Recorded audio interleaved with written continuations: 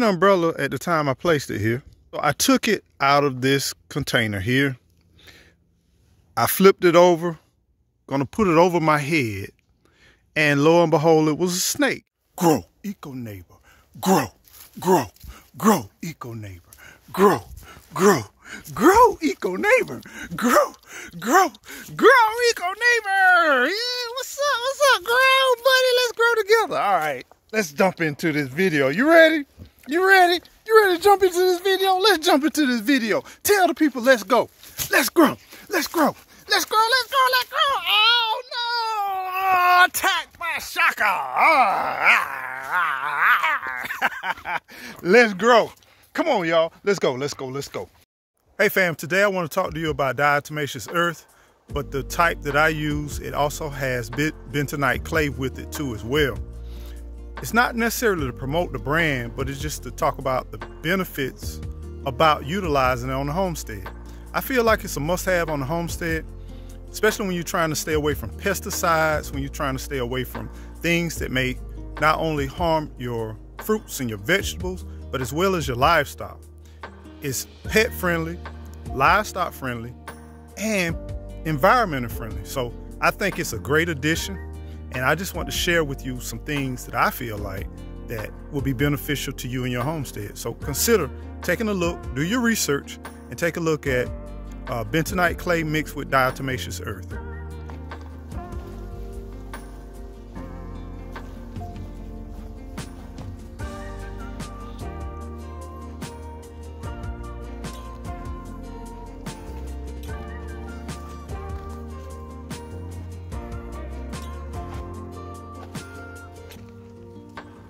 The weather is cooling down and I'm grateful.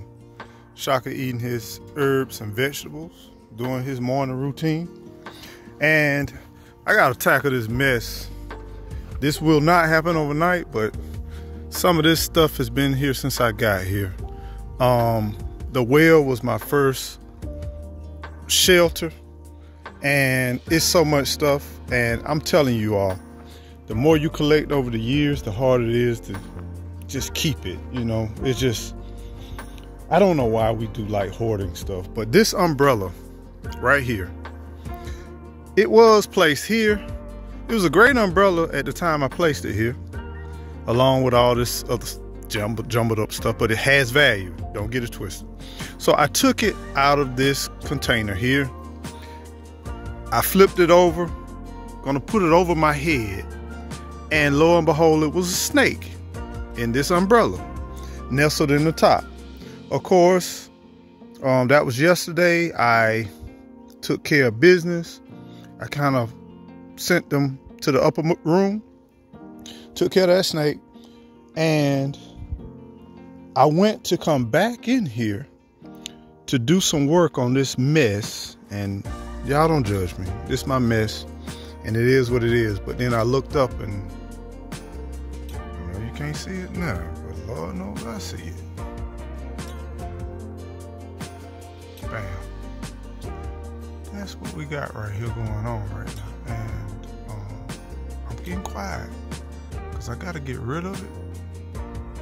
And I got more chores to do on the homestead. So, yeah.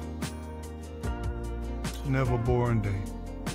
And there's no telling what else I'm going to encounter as I do this. This is why it's so important that I take care of some of this stuff. It's starting to get cool, the cooler mornings, the cooler days. Animals have to find a nice, warm environment to stay in overnight and then sit out in the sun. So this is to be expected. But yeah, nevertheless, let's get on with bentonite clay too. I spread it in the chicken coop as well as actually added to their feed too as well. It helps not only with their overall health, it also helps to help get rid of pests and bugs and parasites and a lot of other things too as well. I love to use it with Shaka, the dog pen, the area it controls, fleas and ticks. I spread it in the area, spread it in his pen. A lot of his resting places that he likes to sit, likes to kind of dig up, and likes to go down, I spread it through there too as well. And you know, bentonite clay, it also conditions the soil. I use it in some of my flower beds, my raised beds, my container beds, especially when I don't buy that store-bought soil and I need to condition my soil. I need to add a little texture. We got a lot of sand mix in our soil, and I have to go in different areas of the land to get some other types of soil.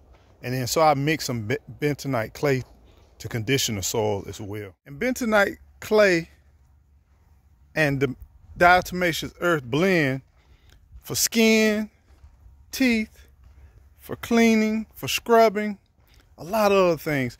And what I would do is, with that big old bag, I'm gonna turn you around, I would spread it out throughout the yard too as well. Just kind of spread it out here. And not only will it be good for the grass or what have you, but it also help me with some of the natural pest deterrent too as well. The fleas and the ticks and all of the roaches. Some people don't think about it. They call them water bugs out here. In the project, we call them roaches. But it helps with the roaches too as well, because some people think you're out in the country, you might not have roaches. Man, please. Something about out here in the country, you do have roaches. Them little flying roaches. Y'all know what I'm talking about. Or as the high-end people say, water bugs. You know those water bugs. It's the difference. All right, this is what I'm shooting with. This is what I'm armed with. This spectricide, wasp, and hornet killer. All right, I shook it up. We got them right here. Let's see if we can get a zoom in. It's low light action right here. Not the best lighting. Let's see what we got. One hand action. All right, here we go. 3. Let's see, 5, 4, 3, 2, and 1.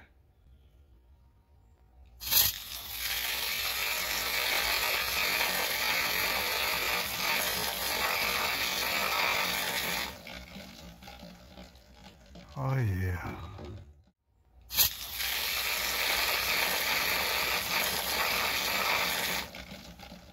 Oh yeah. Oh yeah. Die. Die. Yeah. Wait a minute. Hold on. Yeah. We're good. Yeah. Now I'm finna walk off. And I'm finna get out the way. Yeah, they dropping. Fam, I appreciate y'all hanging out with us for a few minutes on the homestead. And we hope that the things that we shared was beneficial to you. Until the next time, don't forget to keep on growing. Grow.